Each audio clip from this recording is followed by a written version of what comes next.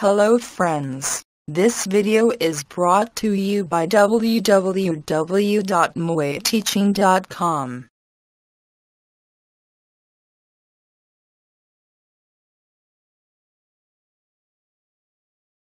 Let us read the question.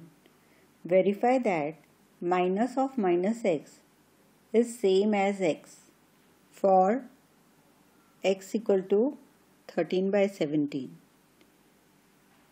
and for x equal to minus 21 by 31.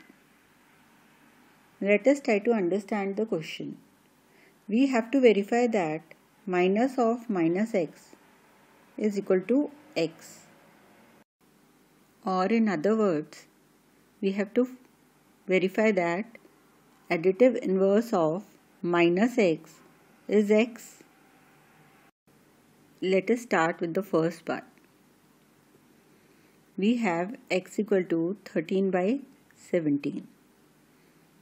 Then additive inverse of 13 by 17 is minus 13 by 17. That means minus x is equal to minus 13 by 17. Now we have to find additive inverse of minus 13 by 17. That means we have to find a number such that minus 13 by 17 plus the number gives us 0.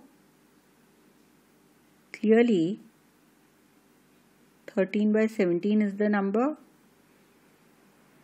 That means that additive inverse of minus 13 by 17 is equal to plus 13 by 17, and which is equal to x given in the question,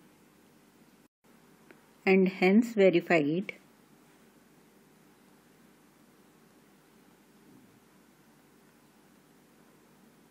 that minus of minus x is equal to x. Now let us verify the second part. X is minus 21 by 31. Then additive inverse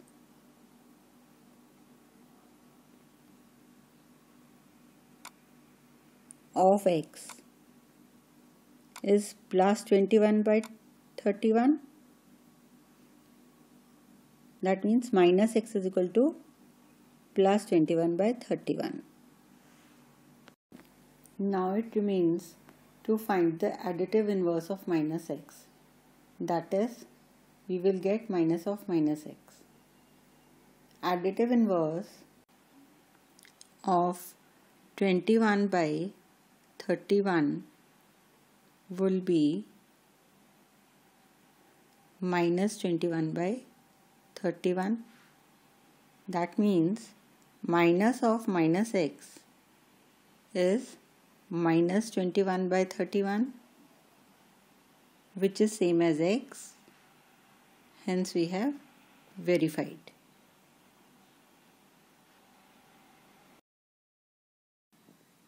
Let us try to understand the distributive property. If we have 2 into 3 plus 5, that is same as 2 into 3 plus 2 into 5. That means that multiplication gets distributed with both the numbers in the bracket. So we multiply 2 with 3, then put the plus sign, and then 2 with 5. Distributive property also holds if we have minus in the bracket. So then it is equal to 2 into 3 minus 2 into 5. So we use distributivity for splitting a product as sum or difference of two products. Consider this example. In this example, we can see that the quotient is already split up. So we can use the reverse of distributivity. That means we can take out 7 by 5 common. Then minus 3 by 12 plus 5 by 12 remain in the bracket, and it becomes easier to solve it.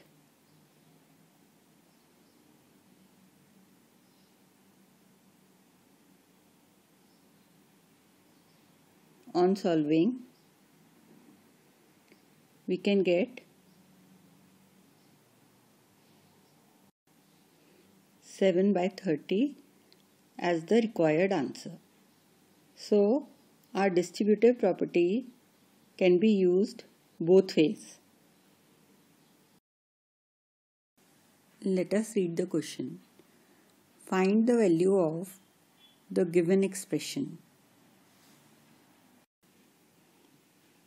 We can rewrite our question as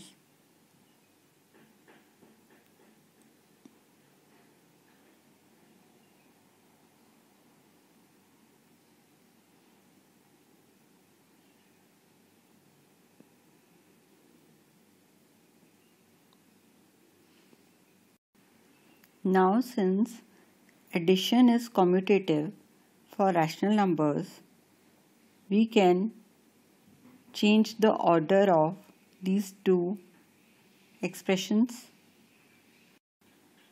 Also notice that we have changed the expression because we could see that minus 3 by 7 is common for both the terms, and we will be able to use the distributive property after rearrangement.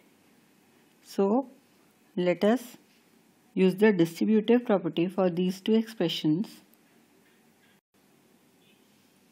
After using the distributive property, it becomes much easier to solve the question. Let us solve this further. We will get 5 by 5 plus minus 1 by 14. So we have minus 3 by 7 and minus 1 by 14 left. Let us solve further. We get 14 as LCM and minus 6 minus 1 in the numerator, which gives minus 7 by 14, which is same as minus half, and which is our required answer.